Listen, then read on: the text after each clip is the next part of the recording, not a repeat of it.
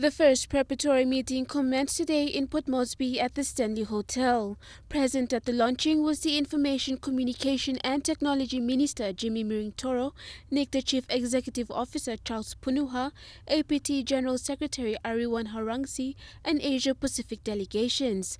The APT meetings for this year will focus on regional strategies and objectives for the development of telecommunication and ICT and provide future direction to the International Telecommunication Union development sector before the World Conference.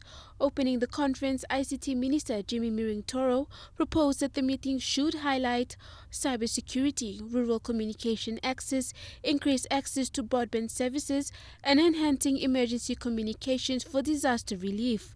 Meanwhile, he said the government has been doing its part in distributing communication services in the country, with around 90% of the country have access to mobile communication.